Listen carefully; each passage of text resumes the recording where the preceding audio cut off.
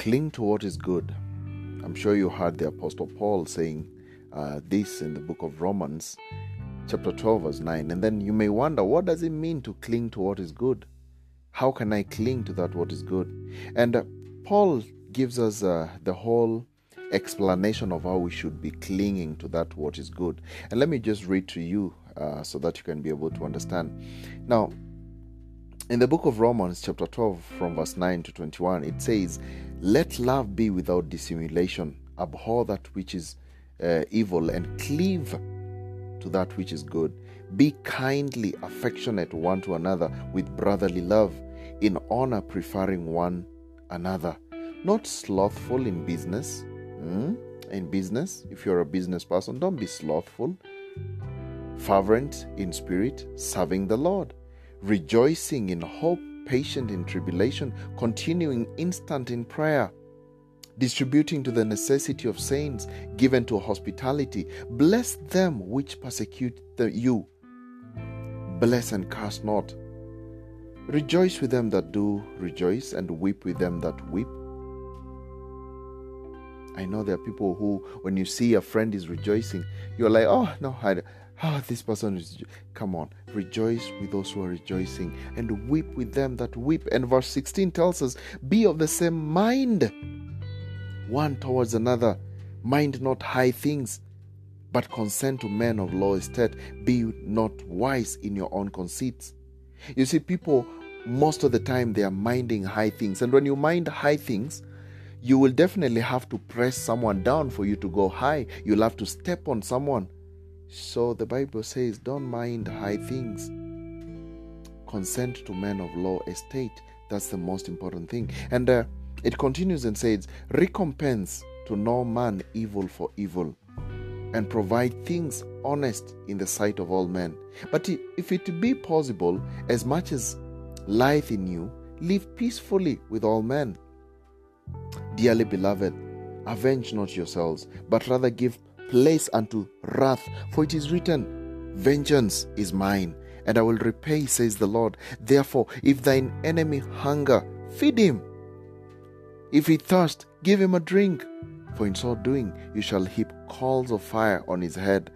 And be not overcome of evil, but overcome evil with good." These are powerful words that the apostle told us, the apostle Paul. And basically, this is all about clinging to what is good. Do what is right and avoid what is bad. Now, when you look at that passage in the book of Romans, chapter 12, verse 9, where we just read, this passage contains a series of short appeals in which the apostle Paul urges Christians to live together as Christ's body by putting sacrificial love into action. Just the same way Jesus sacrificed himself for us while we were yet sinners. Sacrifice yourself for others. I'm not meaning people should go and kill themselves on the cross, but I mean sacrifice. Be a living sacrifice, not a dead sacrifice like Jesus died, okay? Be a living sacrifice. Sacrifice yourself as you live, all right? For others. He begins with this plea. Love must be sincere. Hate what is evil. Cling to what is good. So now, when you look to this, how many times do we have love which is not sincere? Maybe you love someone because you know they'll give you something back. Maybe you're doing good to someone because, there's something that you expect from them. Paul says, no, love should be sincere. You love someone, let it be sincere. Hate that which is evil and cling to what is good. And Paul points out that true believers love genuinely without hypocrisy and overcome evil with good. How many times did Jesus overcome evil with good? They hated him, but he loved them. He did not say, I'm not going to die for those who are piercing me right now. No, Jesus died for everyone, including those who pierced him. Everyone, even those who spit on him and those who whipped him. If after that they could have gotten saved, immediately they're going to paradise, to heaven. He didn't really care if they are evil or good. He loved everyone sincerely, genuinely. And the term for Good in the original language speaks of moral excellence. The verb translated cling to means to stick or to hold together and resist separation, or to join, to unite, or to embrace. And some Bible versions say hold fast or hold tight to what is good. When Paul told the Roman Christians to cling to what is good, his desire was for them to embrace moral goodness with all of their beings, or in other words, to love it. And the godless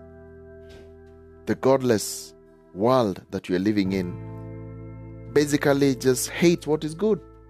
Let's look at 2 Timothy chapter 3 verse 3. The Bible says, they will be unloving and unforgiving. They will slander others and have no self-control. And they will be cruel and hate what is good. This is how the world works. They just hate what is good. When you tell people, hey, don't do what is wrong, don't be corrupt, they tell you, you're trying to pretend that you like there's a guy here in Kenya who is always called Deputy Jesus by just the fact that he controls morality in the country because he's the head of media and stuff, and then he doesn't want what is wrong. And then people are always laughing and say, hey, you pretend to be a Deputy Jesus. You see, people just don't like what is right. They want to do what is wrong all the time. And they don't really care what the Bible says. That's the nature of the world. You should not be like that. Because God's children are lovers of good. We hate evil because it is the enemy of all that is good. God himself is good and the source of all goodness. Like the Bible says in the book of Mark 10:18, and Jesus said unto him, why callest me thou good? There is none good but one, that is God. He was basically saying it is only God who is good. He was talking this in the aspect of being man, all right? We know that Jesus is good, definitely, but he was speaking in the aspect of man, humanity. There is no human who is good except God. So we only cling on the goodness of God, all right? Everything God creates is very good in every aspect. Everything is very good in every aspect. Because God created everything himself, and so it was good. In the book of Genesis 1 verse 31, the Bible says, and God saw everything that he had made, and behold, it was very good. And the evening and the morning were the sixth day. Okay.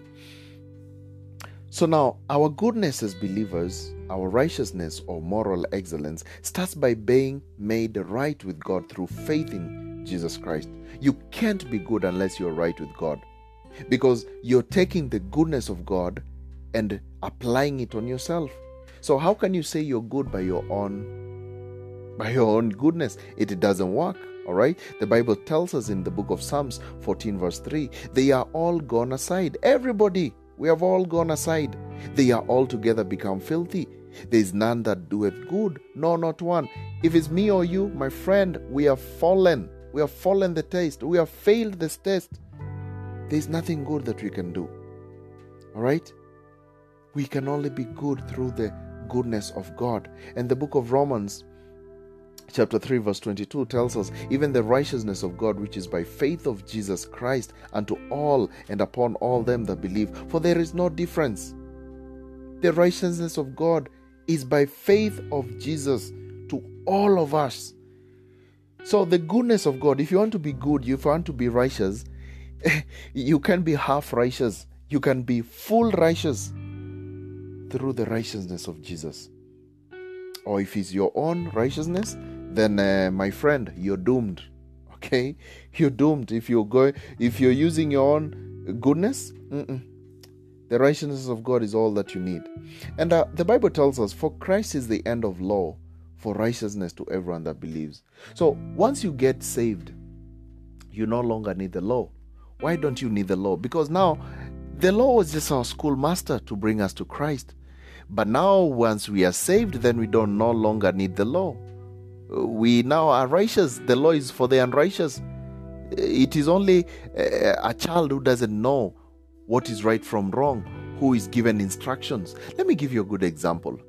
Think about it. When you are young and your father could leave, the car at the parking, and then he could maybe put the car keys at the drawer and give instructions and say, I should not find anybody who has taken the keys and maybe driven my car. Okay, I'm going to pinch someone here who anybody who's going to use the car will face my wrath. These are my rules. Okay, and it goes. So you as a child, you could not touch that car.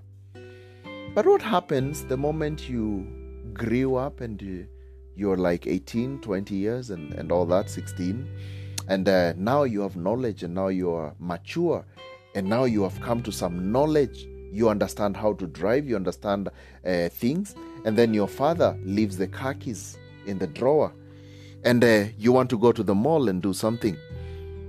Are you going to be afraid of driving the car? No, because you're mature. And even when your father comes and finds you have driven the car, he will tell you, okay, oh, you went to the market. Oh, nice. You can even call them and tell them, hey, Dad, I'm at the mall. I'm with your car. I'll bring it later on today. Because of what? You have matured. Rules are for the people who have knowledge. No knowledge, sorry. If you don't have any knowledge, you don't know the truth of the gospel, then rules are for you. The law is for you. The law is for the unrighteous. But the moment you become righteous, the moment you know God, then why do you need rules? Why do you need rules, my friend? You don't need rules. The Bible tells us clearly, absolutely clearly. Let me read for you again. Romans 10 verse 4. For Christ is the end of the law. What is law? Rules. For righteousness to everyone that believes. Now you're righteous. The moment you believe, you're righteous. You're clean. So Jesus looks at you. It's just like your father. He looks at you and says, oh, no, that's my son. Now we're in the same level. He can drive my car. He can drive my car. No, we're in the same level. We have the same understanding, the same righteousness. Let him drive my car. Come on, he's now a big person. He's not the uninformed boy. God has made Jesus Christ our righteousness. All right? We don't walk by our own righteousness. We walk by the righteousness of Christ. In 1 Corinthians 1 verse 30 it tells us, but of him are you in Christ Jesus, who of God is made unto us wisdom and righteousness and sanctification and redemption. 2 Peter 1 verse 1 tells us, it says, Simon Peter, a servant and an apostle of Jesus Christ, to them that have obtained like precious faith with us through the righteousness of God and our Savior Jesus Christ. You see the point here? So the righteousness is of Jesus. Okay? And 2 Corinthians also tells us in 5 verse 21, for he has made him to be sin for us, who knew no sin, that we might be made what? The righteousness of God in him. Jesus was made sin. He was not supposed to die. What did Jesus do? He did nothing. Jesus did not sin. So why did he die? And the wages of sin is death. It is only sinners who are supposed to die. Jesus was not a sinner. Then why did he die? He replaced himself with you. He took your death and you took his life. And that makes all the difference. That's why you need to believe that Jesus died for your sins so that you can be forgiven. And then now you can walk in righteousness and you stop walking as per the law, because the law kills, my friend. If you're still looking forward to the law kills. It will kill you. Once we are made right with God through the blood of Jesus and our faith in him, we continue to seek and to hunger and to thirst for his righteousness by clinging to what is good. All right? The Bible told us in the book of Matthew chapter 5 verse 6, blessed are they which do hunger and thirst after righteousness, for they shall be filled. When you hunger for righteousness, have you ever hungered for righteousness? Let me ask you. I'm sure sometimes you sit down and you feel and you say, God, I just want to do right. I just want to walk in your ways. I know life is so hard. Sometimes I can't do it by myself. It feels so hard for me to do this and that, but I really hunger. And you tell God, God, please, you know my weakness. You know my weakness. You know, I can do this. I have this and this addiction. I have this and this problem. I have this and this thing which is pulling me back. But Lord, you know me. Please, I'm hungering for you. And the Bible tells you, blessed are those which hunger and thirst after righteousness, for they shall be filled. Hungering means you're lacking something, but you're looking for it. You're seeking something. You don't have it because you can't hunger when you have food. No. You can't thirst when you have water. No. So the Bible says you are blessed if you're looking for that. Okay? You're really blessed because you will get it. Seek and you will find me. All right? And also when you look at Matthew chapter 6 verse 33, it says, but seek ye first the kingdom of God. First, what should you seek? The kingdom of God and his righteousness. And all these things shall be added unto you. Everything will be added unto you. Just seek first the kingdom of God and his righteousness.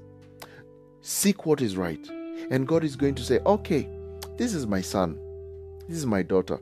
She has desired to please me. She has desired to do what is right. Now let me just add everything else. Because God says, I will provide your needs. Not your wants, but your needs according to my riches and glory.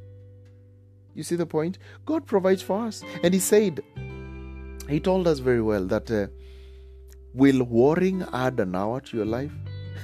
God knows what you need even before you ask Him, even before you start closing your eyes and saying, God, please, I need my rent.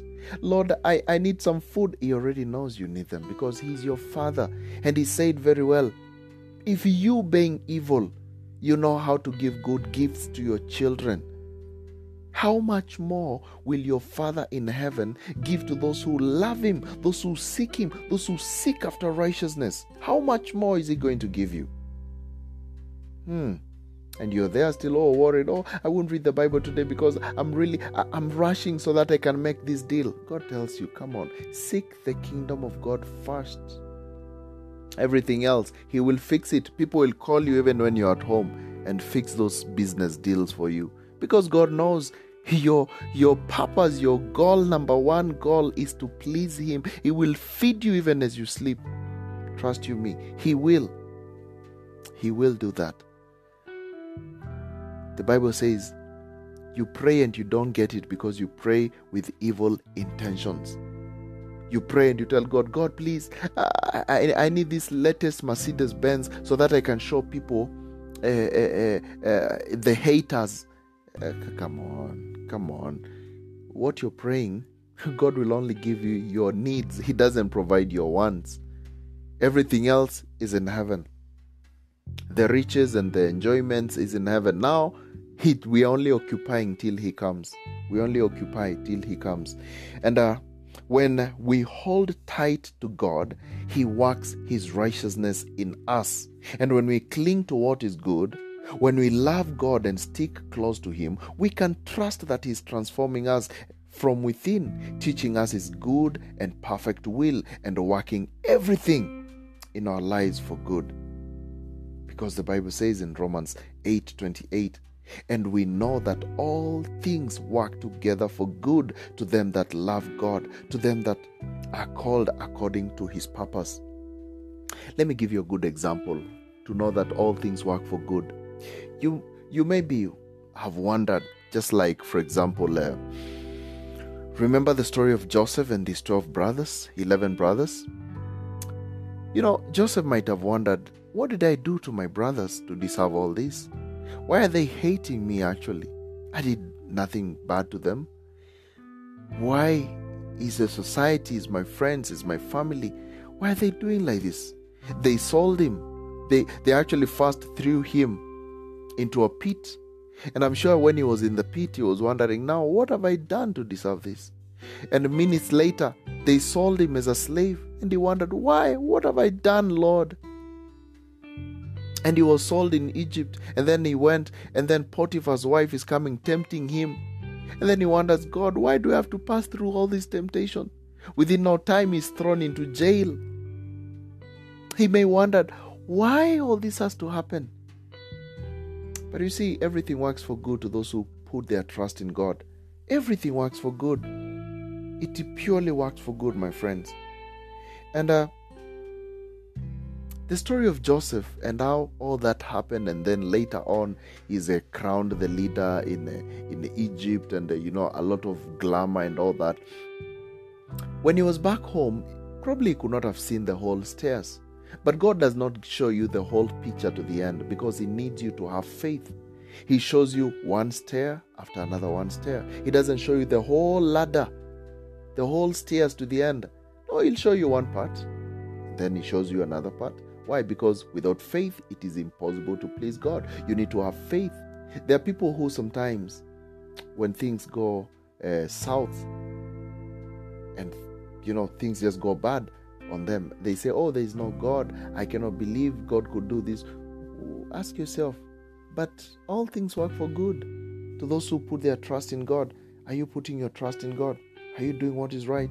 Then everything is working for good. So relax, my friend, relax, okay? And the early church fathers, for example, like the Father Augustine of Hippo, back in the days, he said, and I quote, "It is good for me to stick close to my God. This will constitute the perfect and eternal wisdom, as it will constitute the truly happy life, because to obtain is to attain the eternal and supreme good, and to stick close to God forever in the sum of our good." Now, these are just some people's quotes. I'm not taking them as like, thus says the Lord. I'm just saying, they're just talking about we need to stick close to God. How many times are we sticking close to God? How many times are we doing God's will? And we understand, even Paul himself, he advised the Thessalonians to test all things by God's moral standard, and only hold on to what is good, and stay away from every kind of evil. We should stay away from every kind of evil. He told us in the book of 1 Thessalonians 5:21 to 22, it says, "But test everything that is said. Hold on to what is good, and stay away from every kind of evil." Stay away from every evil, all right? He told the Roman believers not to copy the behavior and customs of this world, but to be transformed into a new person by changing the way you think. Then you will be able to learn to know God's will for you, which is good and pleasing and perfect. All right? Don't copy the behavior and customs of this world. Be transformed to a new person. All right? God warned the people of Israel to turn away from their corrupt behavior and do what is good. Amos 5:14. Do what is good and run from evil, so that you may live. Then the Lord God of heaven's armies will be your helper, just as you have claimed. All right? Are you claiming that God is your helper? Look at the world today, the world that we're living in. People are still claiming that, you see, so and so will help me in this. I don't put my trust in God, I put my trust in science. Have you heard people saying that? Oh, trust science. Come on, have we gone to that point that now we no longer trust God? We want to put our trust in science. We want to put our trust in people. I'm not saying that we should not, check out what is happening and, but your trust, there's something called trust, my friends. God is who we should put our trust in. It's not in innovations, it's not in things. You see, somebody can say, for security purposes, we need to make some guns so that when an enemy comes, we have our gun to, we can shoot an enemy.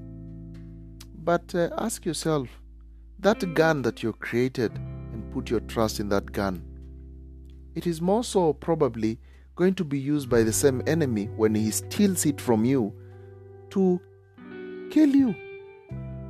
So, you see, God is the one that we should put our trust in. Not in things, not in situations, not in our education, not in our knowledge, not in our things. Put your trust in Him. Even when Jesus was sending His disciples, when Jesus was sending his disciples, he told them, go, don't carry money, don't carry your bag, don't carry anything. Just go and preach. I'll provide for you as you go. Why was he telling them that? So that they can put their trust in God. They can pray and say, God, today I've finished my mission. Help me and show me how I'm going to eat. God, provide for me my bread. Provide for me this, where I'm going to sleep. Provide for me this and that. And God will always provide. Because even Jesus asked the disciples when they came back, when you went, did you lack anything? They said no. Did you lack anything? No. Why? Look at the society today. When pastors or maybe missionaries want to go out, how many times do they go by faith? I know, of course, this is not the time we're using donkeys, but how many times do you sit down and tell God, I want to go and preach to people in a certain area.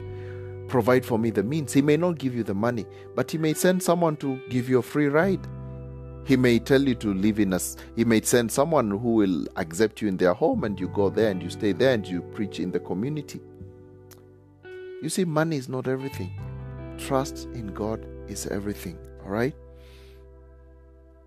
And we understand God warned people of Israel to turn away from their corrupt behavior and do what is good. And if they would go against the prevailing corruption by hating evil behavior and clinging to what is good and righteous, if they would defend justice instead of trampling on it, the Lord will stand by them as their defender rather than as their judge.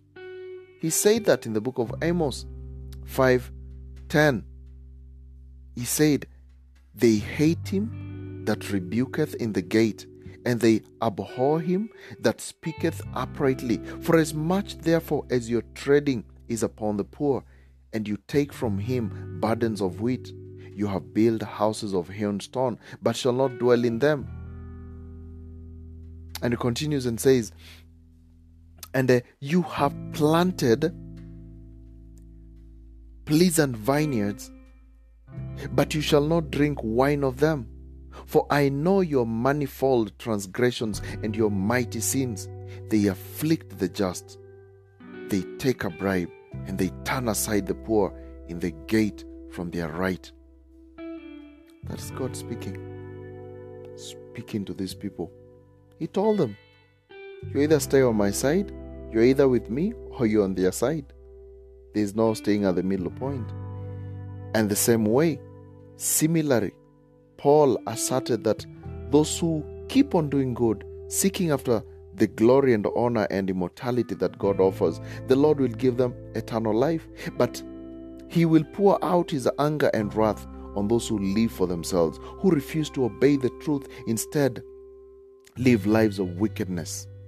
He said exactly that in the book of Romans 2:7-8. Just go and read there. And God's Son, Jesus Christ, is the good shepherd who lays down his life for the sheep. As the Bible says in John 10:11, I am the good shepherd gives his life for the sheep. And his life and death are ultimate examples of what it means to put sincere, sacrificial love into action. Jesus gave his life to free us from every kind of sin, to cleanse us and to make us his very own people, totally committed to doing good deeds. As the Bible tells us in the book of Titus 2:14, he gave his life to free us from every kind of sin, to cleanse us and to make us his very own people, totally committed to doing good deeds. That's why he gave his life for us, to make us his people, which are committed to good deeds. So if you have the life of Christ and you don't do good deeds, then are you really Christ-like? You see, Ephesians 2:10 tells us, for we are his workmanship, created unto good works. That's why he created us, to do good, to live like him, to be transformed into his image, into his style. But if you don't do what is right, then are you really Christ-like? You see, salvation is not by works. It is by faith only. But then after we get the faith, then we should do some good works. That's why James, he said that faith without action is dead. He didn't mean that action or works give you salvation. No, it means faith without works, without showing good works, then it means that faith was fake. If I say that the wind is going to the east, and I can see papers going to the east, or papers or trees bending to the east, then that prediction is fake. How can I say the wind is going to the east and I can't see any evidence of it going to the east? How did you know? That's exactly how salvation is like. You should show some. When you say you're a Christian and you hate, you live with hatred, you live with lies and malice, and you are an evil person, the Bible says, let everyone who names the name of Christ depart from iniquity. Should stay away from iniquity. And by doing good deeds and showing kindness and sacrificial love to others, we prove that we are the children of God.